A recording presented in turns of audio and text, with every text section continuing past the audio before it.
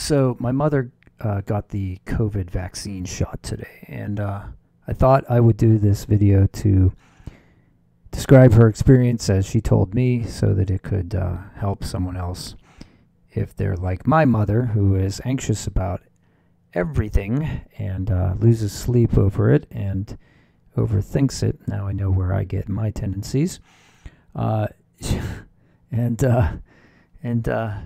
just relay her experience. So we were trying to get her an appointment for the last month, easily. Put her name on a couple of callback lists. But in the meantime, we were trying to get appointments at the local Giant Eagle and the local Rite Aid, and I got close a couple times, but I never was able to land an appointment for her. So, and a couple other independent pharmacies as well. Anyway, she got a call from her doctor's office, who actually said that they were going to get a supply in supposedly within about 2 weeks. In the meantime, she got a call back from the local hospital, and the local hospital said, she made an appointment and it was within a week. So she took that appointment, and it was on a Tuesday morning at 10:20 a.m. So they're pretty specific about the time. So we got in the car. I drove her down there and dropped her off at the appropriate building. She had to go up one level. So from ground level. She was met by someone who was in front of the door, who actually turns out to be the person you inform if you have a reaction to the shot.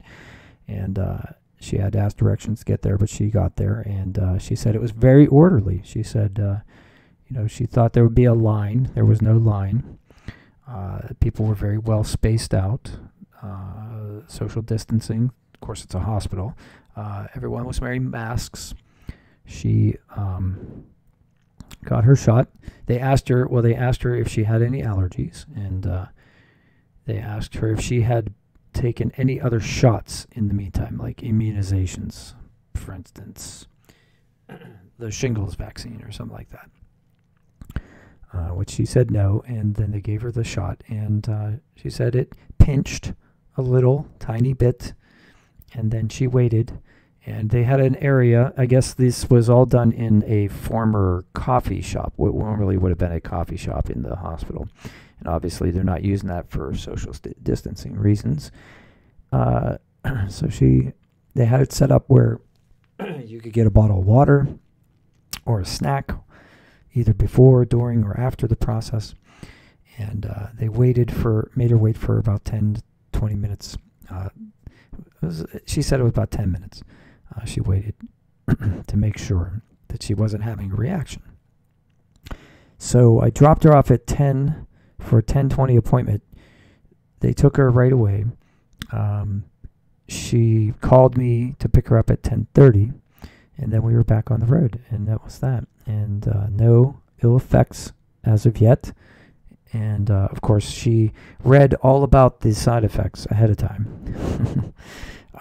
So for the Moderna, because she was told she was going to get the Moderna vaccine. It turns out she got the Pfizer vaccine.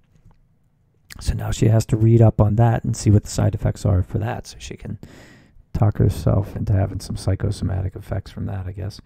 No, hopefully not. And then she has another appointment in exactly 21 days.